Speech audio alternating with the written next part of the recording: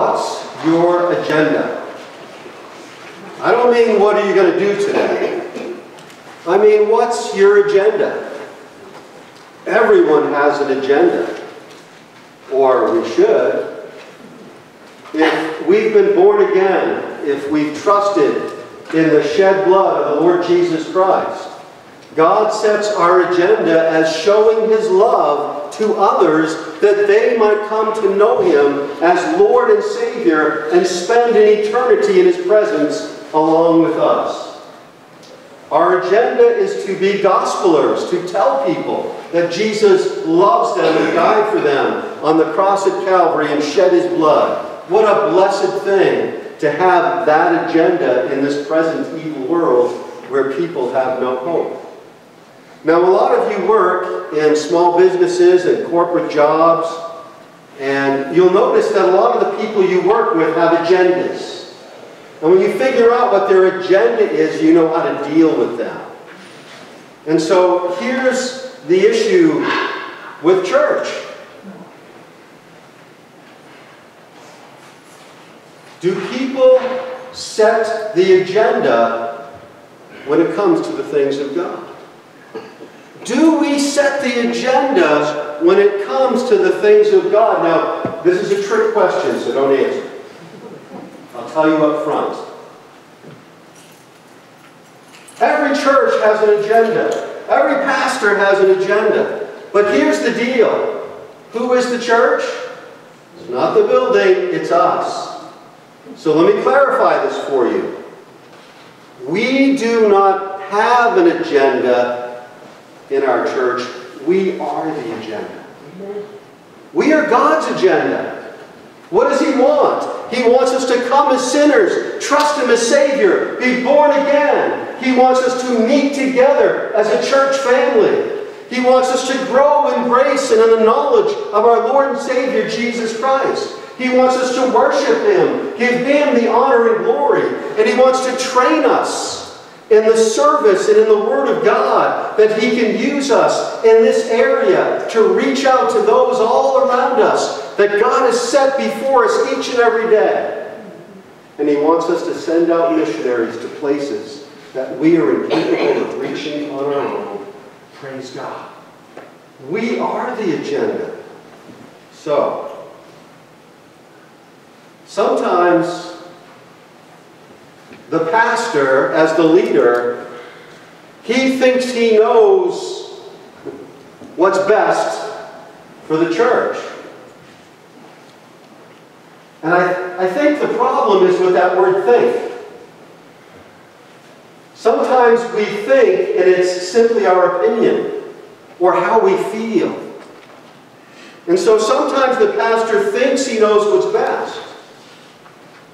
And some pastors, believe it or not, do what's best for them rather than what's best for God's people.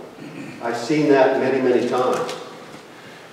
Well, then you have the congregation.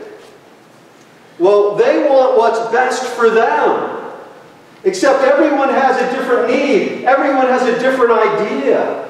And most of the time, when people want what's best for them, it generally coincides with the culture and society. We need to be careful of that. We live in this culture and society. We're reaching people in this culture and society. But we should be people of the book. We should have a Bible-based agenda. So that leads me to the real answer. What is best? What is best? As your pastor, I can't please one person. You don't know how many conversations I've had with people. I wish you would preach topically. No, I liked it when you preached through the books. I liked it when you told stories. No, I liked it when you just gave us scripture. I like singing choruses. No, I like singing hymns. You can't even please some of the people some of the time. It's a losing battle. And so what do I need to do as your pastor? I need to do what's best for our entire church family. Right? Today's Father's Day. What's the quickest way to destroy a family? When the parents and the kids all have their own agenda. And they all do what's best for them. No, as the leader of the household, the father, the husband, must do what's best for the family. As your pastor, I must do what's best for the church family. But here's the difference. I need to be in much prayer and seeking God's will, and in the Scriptures, seeking God's biblical guidance. So here's what I will promise you. As your pastor, when I lead this church, just as I did with this project and the plan for growth and sustainability, I prayed and prayed and prayed and studied and studied and studied till I was 110% sure of God's leading, and I made sure it was scriptural. And it was for the benefit of our church as a whole. And that's the only way to do things properly before God. And so, we need to have priorities. And so I want you, if you're not there yet, to go to Matthew 22, verse 34. In Matthew 22, as is usual, the Sanhedrin, the ruling class of the Jewish theocracy, think about it. The Jews were God's people. He gave them the Scripture. He gave them the temple sacrifice. And what did they do with it? They became political and self-righteous. And we are in danger of doing the very same thing in our day. We need to be careful. And so what had happened? The Sanhedrin, they were Herodians, they were the political group. There were Sadducees, they were the liberal intellectual group. And there were Pharisees, we talked about this Thursday night, they were the conservative, legalistic group.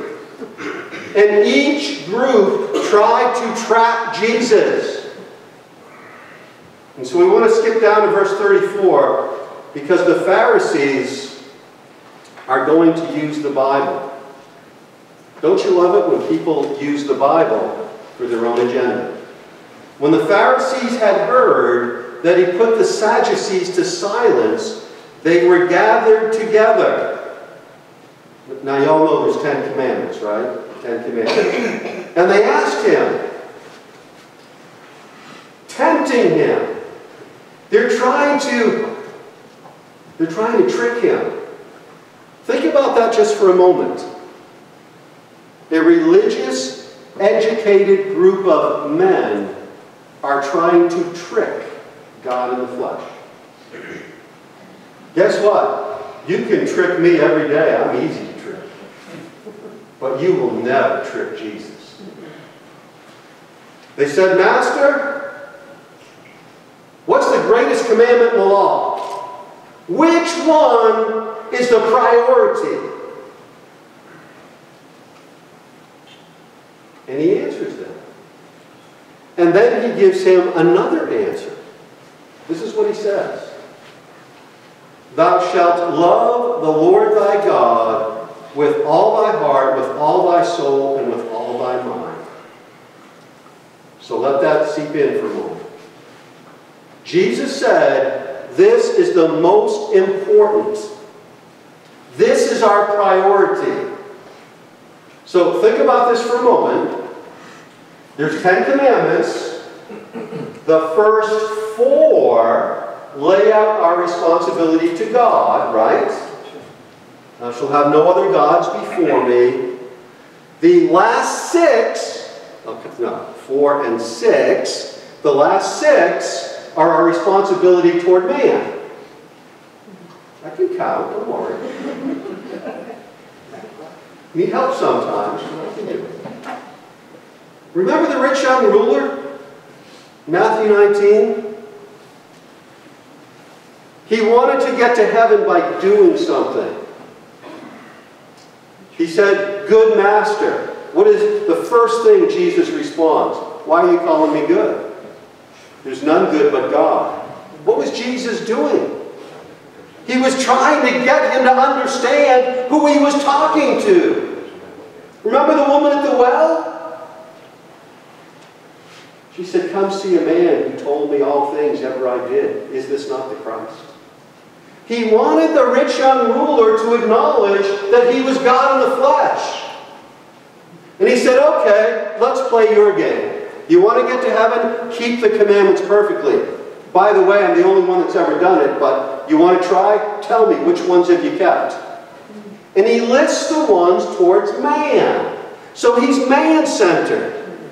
And so Jesus said, fine, go sell everything, take up your cross and follow me. He went away sorrowful. And so what Jesus is saying here is the entire law. The entire law of Moses is summed up here in two priorities for your life and mine. And the first priority, notice I'm not saying commandment, I'm saying priority, is to love God. How? With all your heart. With all your soul. And all your mind.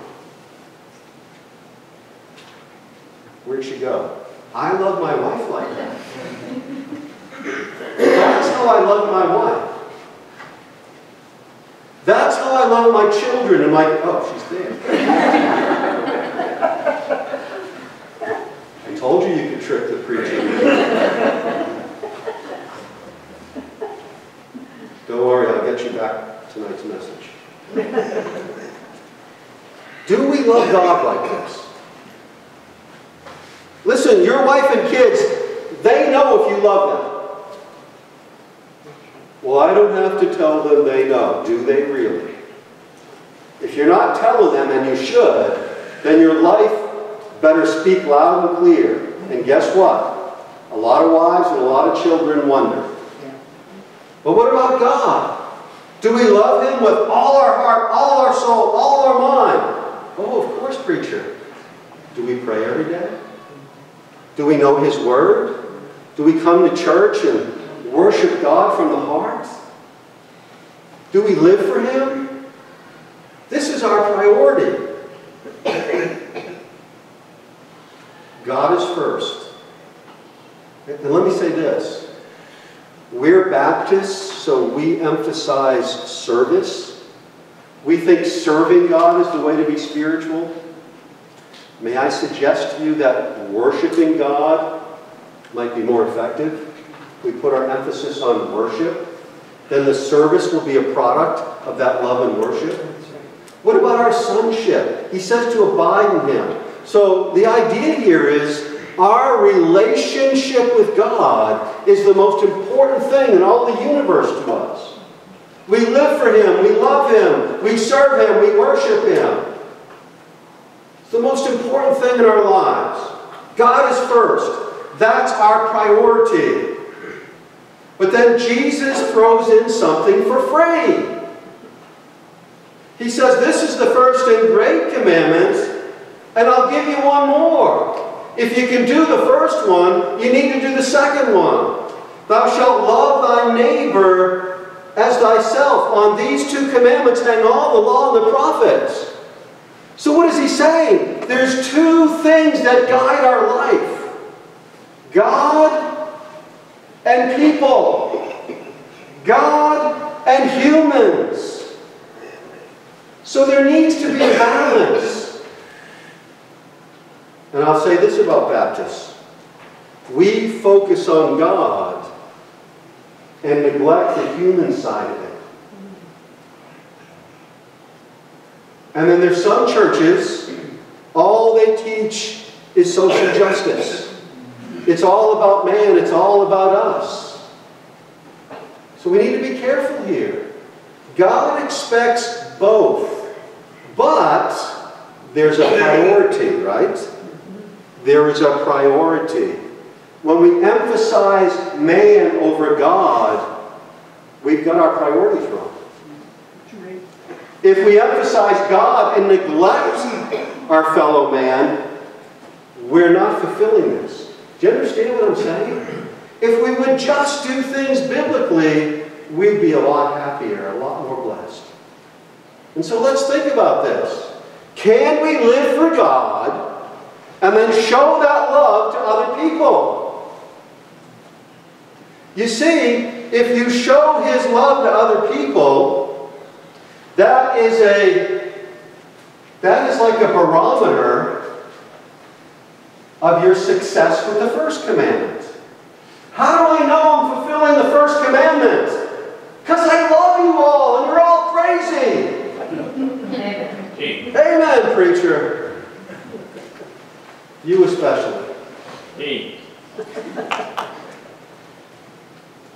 It's a barometer of how well you're doing with the first one. But we can't get the order mixed up, and we can't neglect one over the other. They're both necessary. Do you remember in Matthew 19, after Jesus dealt with the rich young ruler, they questioned him, the apostles? What did Jesus tell them? The 12 of you will rule and reign with me in the kingdom. Remember he said it's as hard for a rich man to go through the eye of the needle? Do you remember what he said? If you forsake houses, lands, mother, father, sister, brother, wives, sons, and daughters. What does he mean by forsake there? He means get your priorities right. You see, I loved my wife when we got married. But I didn't know how to love her biblically. Because I didn't know the love of God. And once I repented and trusted Jesus as my Savior, once I became a child of God and experienced God's love for me, I was able to take God's love, and then the love for my wife and my children got elevated to the highest degree. And perhaps I didn't live that out consistently or as well as I might have. But I knew what it was about. We need to put Jesus first. If you put anything before Jesus, you've got your priorities wrong.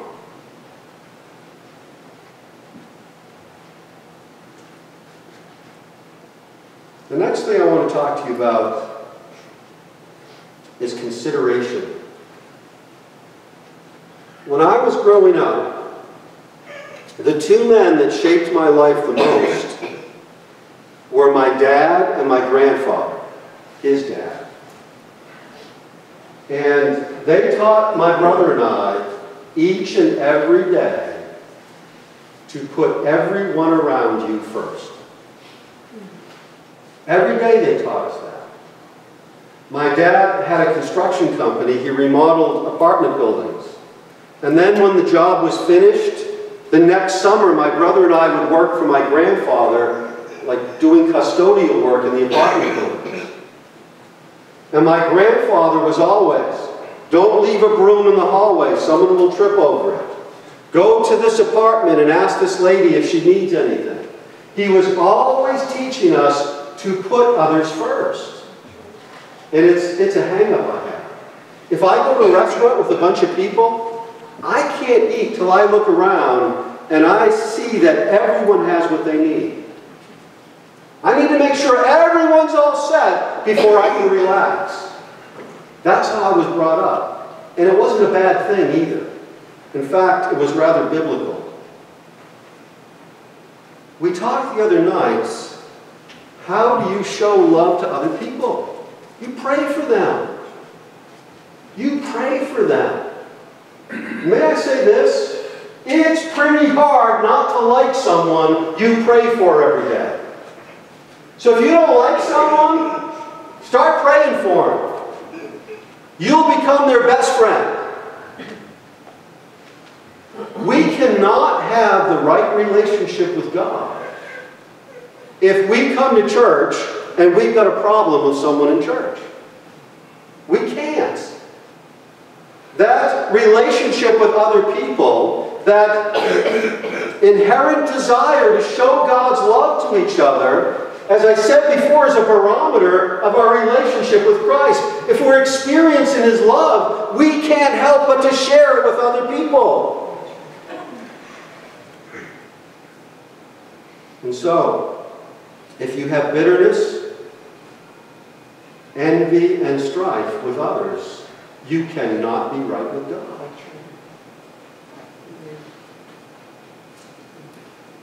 If you're mad at your wife, you cannot be right with God. No matter how many times you pray, Lord, she's a mess, please straighten her out.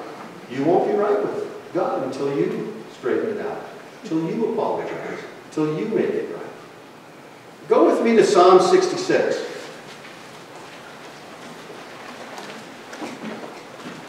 We'll do a little medley. Psalm 66.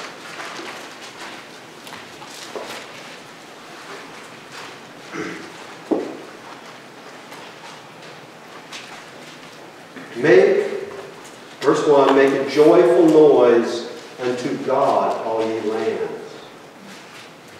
Sing forth the honor of his name. Make his praise glorious. This was a hymn they sung. Psalm 66, and down to verse 3. Say unto God, how terrible art thou in thy works. Through the greatness of thy power shall thine enemies submit themselves unto thee. All the earth shall worship thee, and shall sing unto thee. They shall sing to thy name. Selah. Think of that. What's going on here? The greatest commandment, right? God is the priority. Worship God. Open your mouth and praise him. And if you can't sing, I'll give you a harmonica. No big deal.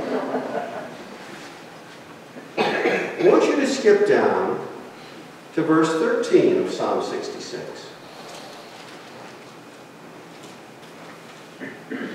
Where do we worship? I worship out in the woods. You don't have to go to church, preacher. You can worship God in your pajamas in your den. Well, you know what? Both of those things are true. But where is the ultimate place to worship? With your family in his house. Right? My family's coming to my house for Father's Day. We are in God's house to worship him. You should worship him in those other places as well. This should be a priority. We're talking about priorities. We're talking about worship. I will go into thy house with burnt offerings. I will pay thee my vows, which my lips have uttered and my mouth hath spoken when I was in trouble. I will offer unto thee burnt sacrifices of fatlings, with the incense of rams I will offer bullocks with goats. Think of that, Selah. Come and hear, all ye that fear God, and I will declare what he hath done for my soul. What does God want us to do? He wants to hear our worship. He wants to hear it. Does your wife know you love her? She wants to hear it. Do your children know you love them? They want to hear it. Do you love God? Guess what? He wants to hear it. Yeah. And then he says this, if I regard iniquity in my heart, the Lord will not hear me. Do you see that? Now you all knew that verse, didn't you? If I regard iniquity in my heart, God will not hear me. If you have bitterness and envy and strife with anyone, God's not going to hear your prayer. If you're not right with them, you're not right with God. That's the deal. And so how do we fix that?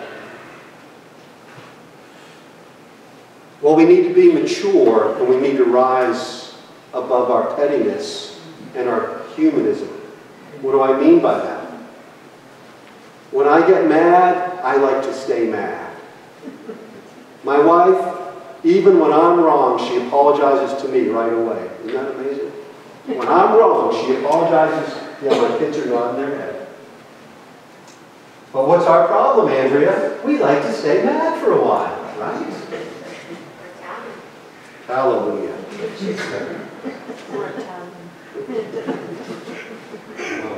If I regard anything in my heart, the Lord will not hear me. We need to go out of our way to mend those relationships. Even if we feel we were the ones that were wrong, we still need to make an effort to mend the relationship. And if that other person doesn't want to make things right, that's their problem. And so what do we need to do sometimes? Sometimes we just need to pray to God and forgive someone even if they won't apologize. You know what I'm saying? You don't have to be their best friend. You don't have to invite them to dinner. But you can't be upset with them. Are you all with me? All right, I'll move on. God will not hear if our relationship with each other is not right. What do we need to do? We need to forgive. I want to just go to Matthew 6. Matthew 6 is where God gives us the method of prayer. And I just want to show you this quickly. Matthew 6, verse 9. He says, "After this manner, therefore, pray ye, Our Father which art in heaven, hallowed be thy name." Verse 10, you all know this, you don't have to turn there. "Thy kingdom come, thy will be done on earth as it is in heaven. Give us this day our daily bread." And then what does it say? Forgive us! How should he forgive us? This is tricky. Forgive us our debts as we forgive our debtors. So what's the deal if we don't forgive someone? We're not right with God. That's what that verse says. Isn't that amazing? And how does it end? I was never taught this as a child, but thine is the kingdom, the power, the glory forever. Amen. What's the very next verse? "If ye forgive men their trespasses, your heavenly Father will also forgive you." Is there not an emphasis in this context on forgiveness? Why? God wants us to have the right relationship with one another. So first we need to learn how to forgive. We need to be a forgiving people. Many times God rebukes me. And he says, "Do you know what I've forgiven you? How dare you not forgive those around you?" God's forgiven me a lot. And we need to forbear with one another. What does forbear mean? It means we got to put up with each other. Right? Right? We got to put up with each other. Some of us are harder to put up with. I want you to go to Colossians 3. I know it seems like you've been here for an hour, but I have 15 minutes left. Colossians 3. He's talking to people who have been born again by the Spirit of God, because this is hard to do in the flesh. "If ye then be risen with Christ, seek those things which are above." I have a saying. A couple 100,000 years from now, it won't make any difference. Can I say that again? A couple 100,000 years from now, it won't make any difference. That thing that person did to you that you're so upset about, as soon as you hear the trumpet, you're going to forget all about it. It's not going to matter. When you think about yourself being a pilgrim and a stranger in a spiritual battlefield, and this is not your home, you're just passing through. Our home is in glory. Jesus is coming again. He's going to set up a kingdom. We're going to rule and reign with him. There'll be social justice. There'll be provision and protection and plenty for 1,000 years. Man, what are we getting so bent out of shape about what happens here? Do you ever notice people who've had heart attacks and cancer? They don't sweat the small stuff anymore. Did you ever notice that? Like, aren't you upset about that? That's nothing. They've dealt with big things. We're going to glory. We've been promised an eternity in his presence. Hallelujah. We need to forbear one another. Seek those things which are above, where Christ sitteth on the right hand of God. Set your affections on things above and not on things of the earth. For ye are dead, and your life is hid with Christ in God. And when Christ, who is our life, doesn't your Bible say that? When Christ, who is our life, is He your life? Is He your priority? Are you living that first commandment? When He shall appear, then shall ye also appear with Him in glory. Then what does it say? Mortify your members upon the earth. Fornication, uncleanness, inordinate affection, evil concupiscence. I won't explain to you in detail what those are, but they're not good. And let me remind you, they're all sexual. And that's the kind of culture and society we live in today. Covetousness, which is idolatry, for which things' sake the wrath of God cometh on the children of disobedience, in the which ye also walked sometime when ye lived in them. He said, don't judge them. We were just as bad when we were unsaved. However, now that we are children of God, don't go back and revisit those sins. You've already been given victory over them. 60% of adult men watch pornography regularly. What does that lead to? 6 out of 10 people who are married are not faithful. That's what it leads to. And guess what? Here's the part that bothers me. The percentage is exactly the same for Christians as it is for non-believers. That ought to scare you. So what's the deal? Those of us who are saved are walking in the Spirit. We are fulfilling the lusts of the flesh.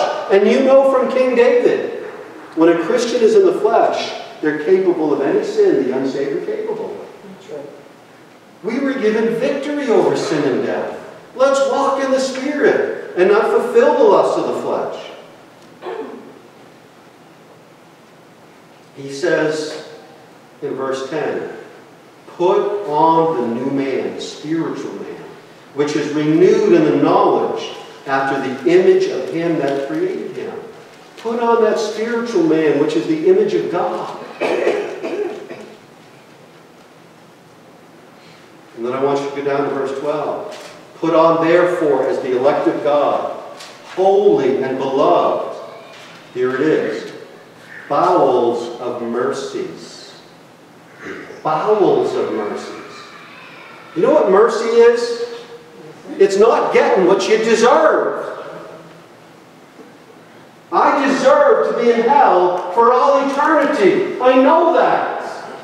But God was merciful to me because I trusted Jesus as my Savior and repented of my sin. He forgave me. I was born again of the Holy Spirit. I received a free gift of everlasting life. But I didn't deserve it. It was all through His grace by faith. That's right. Amen. And I didn't get what I deserved. And I'm not going to get what I deserved.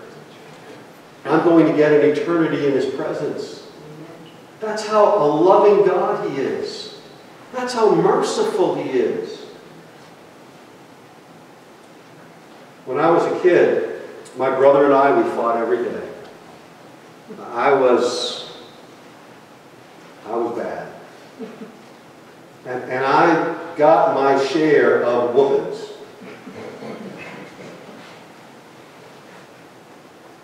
But truth be told, I should have gotten beat twice a day, every day, all my life. Why didn't I? I know this is hard to believe, but my mom and dad were merciful. They were merciful. Oh, we don't get what we deserve. People think, oh, well, you should get what you deserve. No, you shouldn't.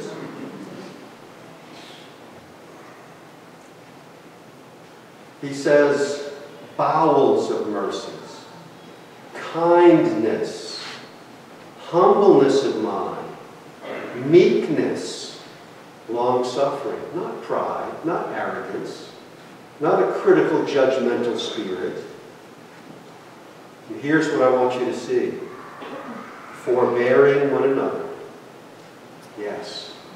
Forbearing one another. So let me remind you of something. When you have a problem with someone, when there's some contention in your life, we take it personally. And we get all defensive and self-righteous and indignant. May I remind you that there's someone behind it? That person's not upset with you. That's a joke. You're fallen for it. There's a spiritual entity, the power of darkness, who energizes the people around you and me to lure us into contention as a test to see if we love God with all our heart, all our soul, and all our mind, and if we will love one another as a neighbor and a friend, like Jesus was. It's a test. Forbearing one another. Put up with each other. And if any man have a quarrel against any, even as Christ forgave you, so also do ye. And above all these things put on charity, that's the love of God, which is the bond of perfectness or completeness or maturity. Have God's love. Show God's love. That's what we're talking about. It's the second commandment. Praise God, I'm right on time. Let's go right to the conclusion. We talked about this the other night. Go to the book of Philemon. Philemon, verse 3. Do you remember the story behind Philemon? Philemon was a wealthy landowner, and he had servants. Part of the Roman Empire. And he had a servant named Onesimus. And what Onesimus did was he stole something valuable from his master Philemon, and he ran away. And he ended up in the city of Rome, the capital of the empire. You know, when people are down and out, for some reason, they think if they just go to the big city, everything will be all right. When I first moved here, I was working for a company. We had a plant in San Miguel, Mexico. And I went down there a few times. And on one of my trips, the night before I flew home, the general manager of the plant took me into Mexico City. We stayed in Mexico City that night. In fact, we went to a very nice Italian restaurant. But on the way to the restaurant, and you got to understand, in Mexico, some people are Spaniards, some people are Mexican Indians, and they all look different. You can tell who they are. Well, there in Mexico City, where there were mostly Spaniards, there was a family of Mexican Indians. And they had come from southern Mexico. They left their farm, they left their home, they left their family. There was a lot of unrest at the time in southern Mexico. So they came to Mexico City thinking that everything was going to be okay. And here's this man and his wife and his 2 kids on a street corner begging for money. Destitute! And so my boss, the plant manager, who was an American, a gringo, but he spoke perfect Spanish. He excused himself. He talked to this man for 10 minutes. Then he opened his wallet and he gave this man the equivalent of $200 or $300. And he told him, "You're not going to find what you're looking for here. You are endangering your family. Take this money and get home as fast as you can. Go back to your farm and make the best of it." So here Onesimus steals from Philemon. He ends up in Rome, where there were thousands of slaves who had run away. There was only one problem. There was a guy in Rome who was actually a prisoner, and his name was Paul, and he was preaching the gospel. And guess who gets saved? Onesimus. And after talking to this young man, he finds his story, and Paul's like, Philemon, your former master, he's my buddy. He's my buddy. Here's what I want you to do. Take this letter. What does this letter become? It becomes inspired scripture.